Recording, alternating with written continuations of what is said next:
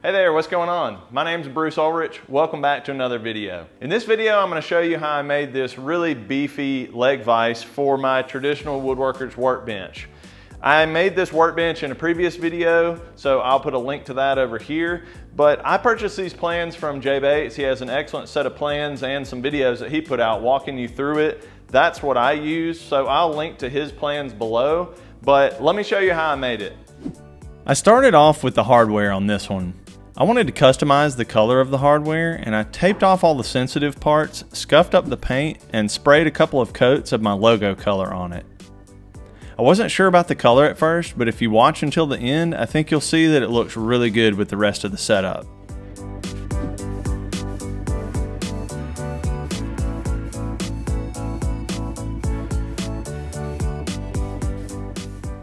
"14 years ago, Hurricane Katrina ripped apart the Gulf Coast along Mississippi, Louisiana, and more. Mississippi didn't get as much of the coverage, but we definitely had our fair share of devastation. A little over 200 miles north is where I live, just outside of Jackson. We got nowhere near the damaging winds as the Gulf Coast, but the hardwoods took the most of the beating, falling all over the place and causing us to be without power for 8 days. You see, it had rained for days, and many speculate that the thirsty trees had drunk their fill during the preceding rains. Then, when the hurricane-force winds hit, they fell with relatively no resistance. My parents probably lost more than 30 hardwoods, some of which were more than 60 years old. One of those hardwoods was this red oak tree you've been watching me glue together and mill up.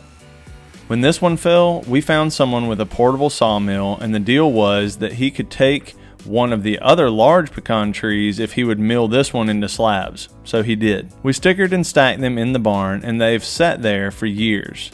It's neat to know that I'll be able to remember how fortunate we are that nobody in my family was hurt each time I use this leg vise.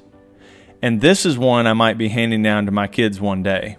I'm glad for that kind of a story. I'm making my own wipe-on poly for this finish, and for that I'm using equal parts polyurethane, boiled linseed oil, and mineral spirits.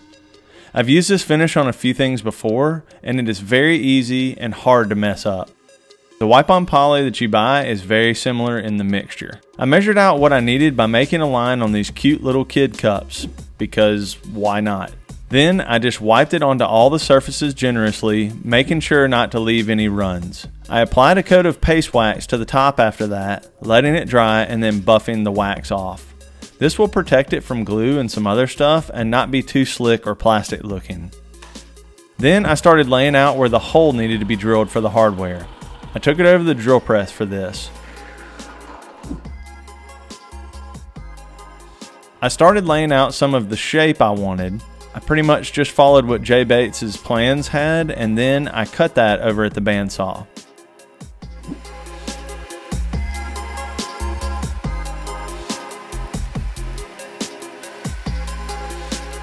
While at the bandsaw, I also cut out the wedge I will be using for the floor, and you'll see a little bit more about how this works later. Then it was inside to the laser engraver to cut out a wooden token with my logo on it.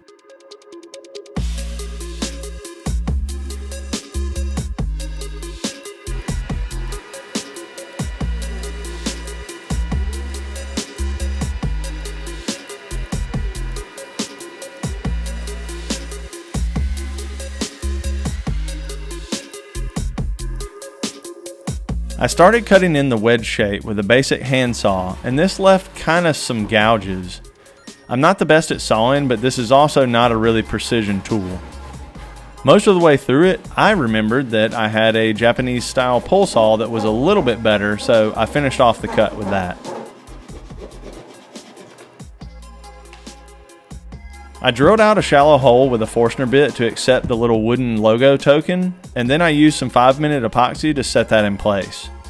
I didn't want to get the epoxy all over my clamps, so to put some pressure on this token, I cut a small piece of wood and then used my scrap pieces of steel to weigh it down.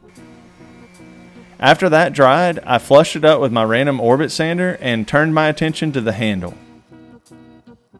I used some of the offcuts of the leg vise to make this handle blank. I just glued them together so I could turn them on the lathe at a later point. Then I marked the holes where the hardware needed to be secured and secured them by pre-drilling and then adding some screws.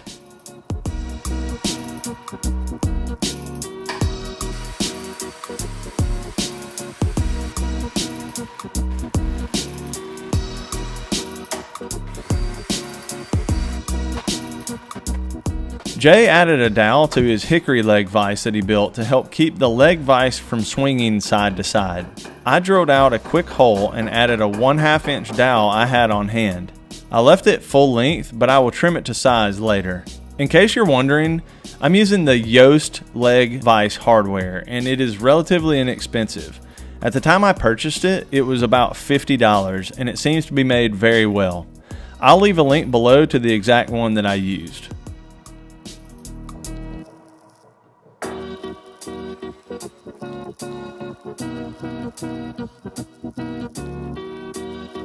Next up was the handle. I cut off the harsh corners from what you saw me glue up earlier so it would be easier to get into round. I'm not going into a ton of detail about the turning process in this video, but I've done some other turning on my channel and I definitely plan to do more. If you have specific questions about turning, leave them in the comments below. The basic process is get it into round, use a rougher to get it into the general size you need, and then measure often with some calipers to make sure you're sizing it properly. Then I just sanded it with 80 grit, 150 grit, and 350 grit. A trick you can use is a handful of shavings once you get it quite smooth. Rub these on the piece while it's spinning and it will really burnish it and give it a nice look. Then I just added a bit of Mahoney's walnut oil and I buffed it on high speed with a paper towel.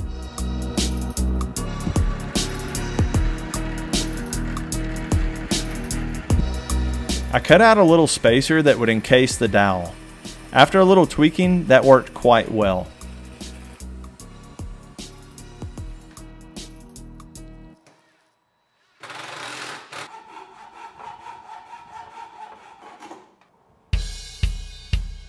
Next, it was on to the leather. I used a piece of paper and created a rubbing like you used to do in grade school with leaves. This allowed me to see exactly where the edges of the leg vise were with no measuring. I took that paper to my leather and cut out a piece that was just slightly larger than the marks. I wanted a little bit of extra so I could trim the leather flush at the end for a more perfect look. This is just some really thick veg tanned leather. Then I used a hand plane to flush up the leg vise to the workbench top. Be sure to come at it from both sides though so you don't get a bunch of chip out. I use contact cement to secure the leather to the leg vise. Be sure to wear a respirator when you're doing this because the contact cement is really stinky stuff and it's not good to breathe at all. All you do is apply a coat of it to both surfaces that you want to be stuck together, let it dry for about 15 minutes, and then press it together.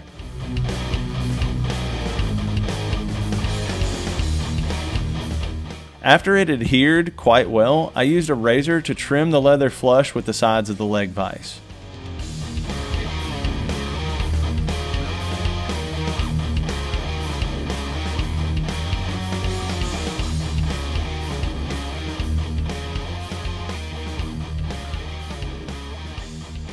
To secure the handle to the hardware, I just measured to make sure it was centered, pre-drilled, and then added a couple of panhead screws. They were enough that this handle would not fall out, plus I did not have to drill through the metal part of the vise to hold the handle in. This was much easier and it's not in the way at all. I mixed up another batch of homemade wipe-on poly and used that for a finish. I was careful not to get any runs, but look at how that spalted red oak looks with a bit of finish on it.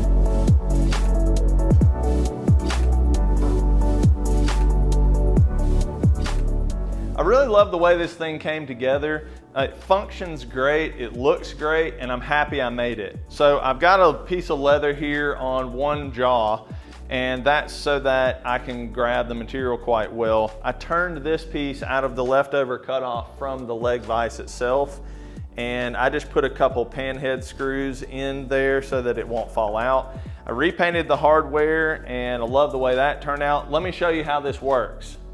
So 2x material goes in there until it just engages at the top, and kick the wedge in at the bottom and about a quarter turn more, and it's super sturdy.